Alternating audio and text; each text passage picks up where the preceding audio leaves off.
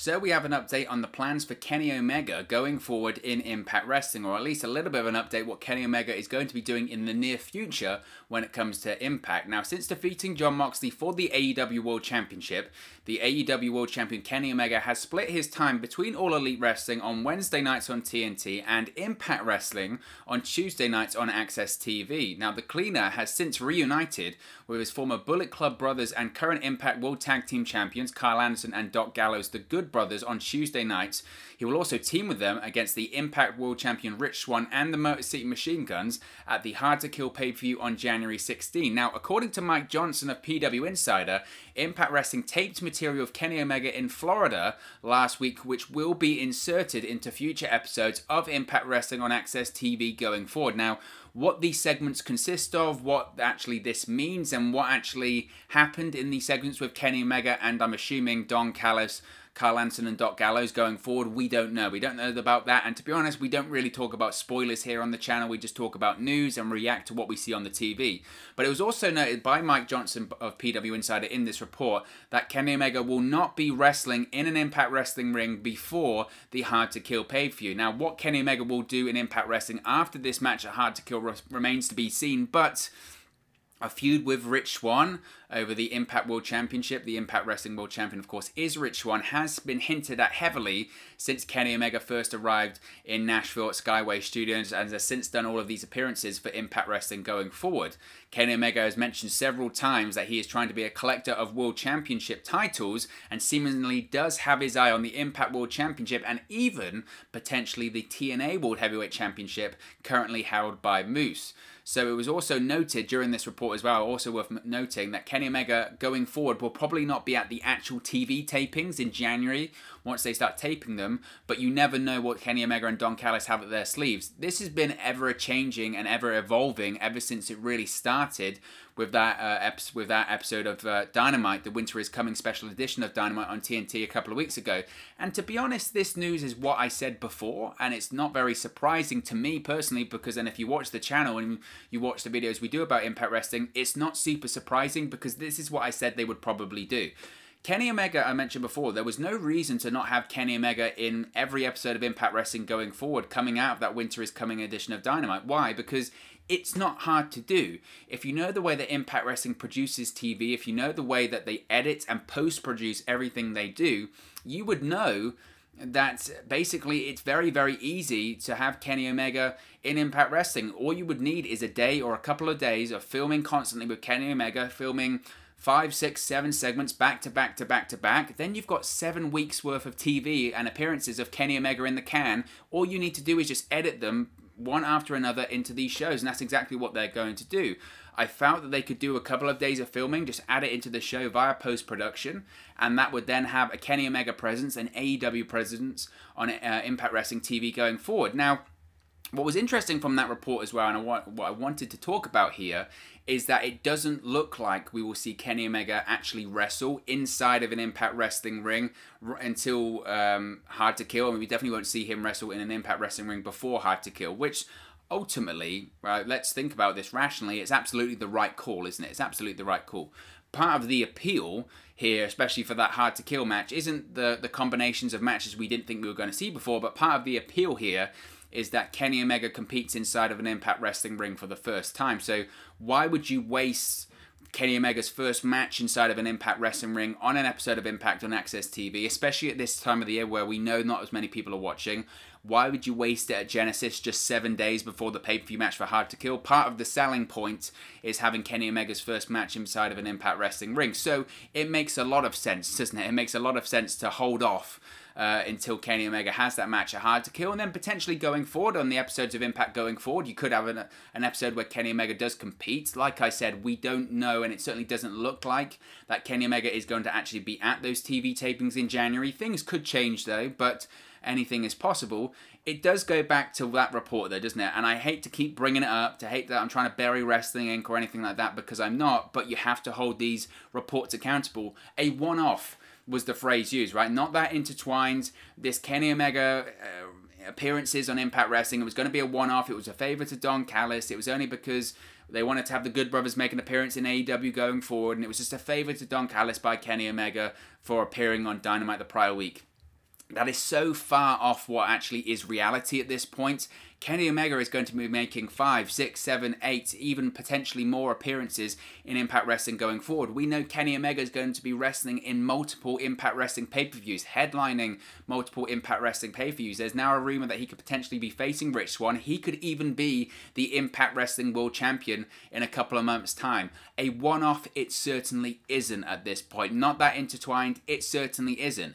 He'll have appeared on at least 5 or 6 episodes of Impact Wrestling on AXS TV before the Hard to Kill match even happens. So a one-off, it's just absolutely not. And the way this storyline is going, if you want to look at what is a real Kenny Omega update here and where this storyline is going, what we're going to be looking at going forward, the way that this storyline is going, Kenny Omega is going to be sticking around for a long time, it looks like, at least for the foreseeable future in Impact Wrestling.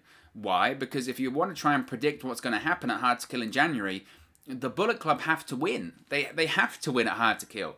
Why would you reform one of the biggest, most popular, and most dominant factions in recent history and have them lose in their first ever match inside of an Impact Wrestling ring?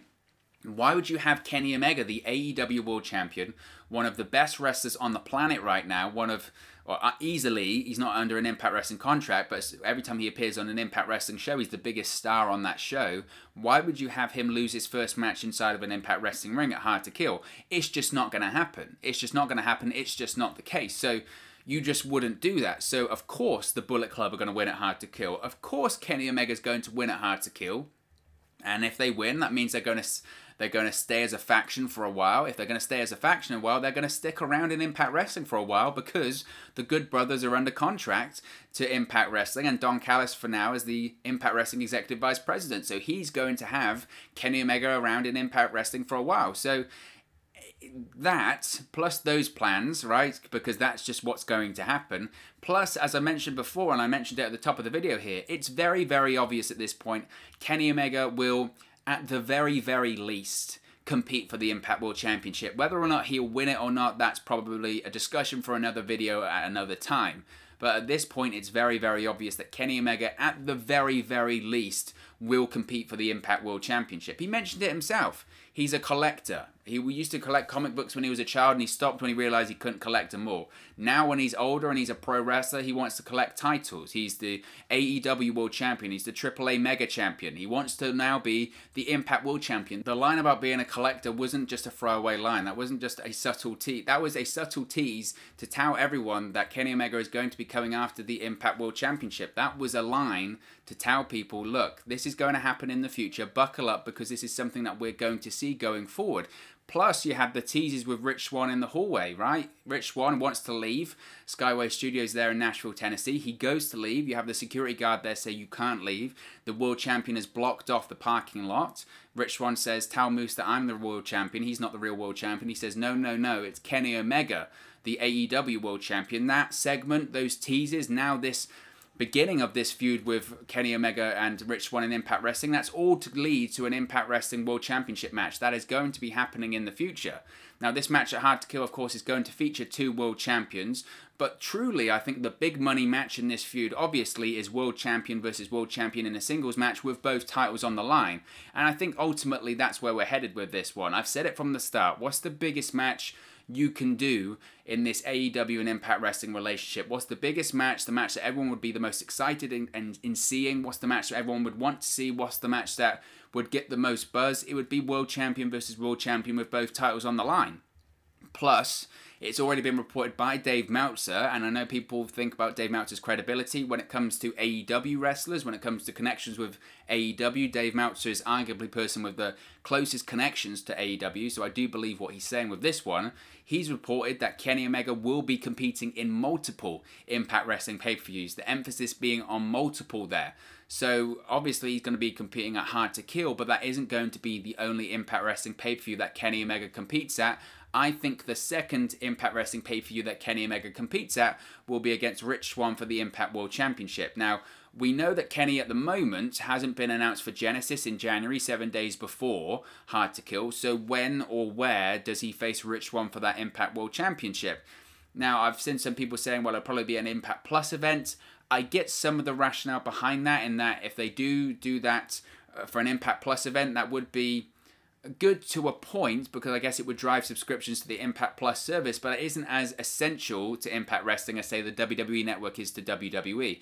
I think if they're going to do World Champion versus World Champion, they're going to do it for a pay-per-view. They would want to do it for a pay-per-view because that does still drive revenue for Impact Wrestling going forward. So I just don't see Impact and AEW doing that on a throwaway Impact Plus event. I think they would want to do it on a pay-per-view. The issue that you have then is that after Hard to Kill, the closest pay-per-view for Impact Wrestling is Slammiversary. So you then have to ask the question, realistically, can Impact Wrestling and AEW hold out this Kenny Omega and Impact Wrestling storyline all the way to July? I just don't know. I just don't know if they can. That's a long way away. Obviously, we're in the end of December now. That's 7 months away in July. I don't know if they can hold it out. I have said previously that I could see them doing the match at AEW Revolution. That's the closest AEW pay-per-view. That's in February. I could see them holding out that long. But would Impact Wrestling want to have the Impact Wrestling World Champion versus the AEW World Champion on an AEW event? Personally, if I was an Impact Wrestling executive, I wouldn't have a problem with it because it's a bigger stage and more people will be watching. It will create way more buzz. And if you're going to have Kenny Omega win the Impact World title, you could then have it happen on a big stage and then drive everyone to watch Impact Wrestling on the Tuesday to see the fallout from it. I think that would be the way to do it. So we'll have to wait and see on that one. Nevertheless, Kenny Omega, when it comes to Impact Wrestling, looks to me like he isn't going anywhere anytime soon, and we can expect to see him on multiple episodes of Impact Wrestling going forward. So get ready, because we're going to see much more of the cleaner in Impact as we head into the end of December and the start of the new year. Obviously, at the moment, it's the next 2 weeks are 2 weeks of year-end recaps for Impact Wrestling on AXS TV. So I don't think usually I would do a preview of Impact Wrestling on a Tuesday. We're not going to do that for the next couple of weeks because, as I mentioned, there's nothing to really preview because it's the end-of-year shows for Impact Wrestling. So what we'll do, we'll just do more Impact Wrestling news videos going forward. If there's any breaking news, we might do some lists of our own. Let me know what you want to see in these Impact Wrestling videos going forward, and we can do that. But of course, as always, this is just one man's opinion. What are your thoughts on the update on plans for Kenny Omega in Impact Wrestling? Let me know your thoughts in the comment section below. I'll do my best to respond and reply to all of your comments. Really enjoy interacting with you guys, talking about Impact Wrestling, AEW, WWE, all that fun stuff. So get involved with the community, drop a comment below. All opinions are welcome. If you have enjoyed this video, please do smash a like on the like button. It really does help us out here on YouTube. Go up the rankings and get into people's recommendation feeds if they haven't seen our videos previously. But most importantly, if you haven't already, please do subscribe to Wrestle News 365. You can do that by clicking the bottom right-hand corner of the screen right now. Or if you wait a few seconds, there'll be a subscribe button at the end of this video along with another video for you to watch. As I mentioned, Hard to Kill and Genesis is coming up in the new year. We will be doing live watch-alongs for them. So if you subscribe now, click that notification bell. You won't have to worry about being notified when we go live in January for those watch-alongs. Really excited. Of course, as I mentioned, Hard to Kill has got the main event of Kenny Omega and the Good Brothers, the Bullet Club, facing off against the Impact World Champion Rich Swann and the Motor City Machine Guns, and it looks to me like it's just the beginning when it comes to Kenny Omega in Impact Wrestling. Thank you very much for watching, listening, streaming, or however you come across this video today, and I'll speak to you again very, very soon.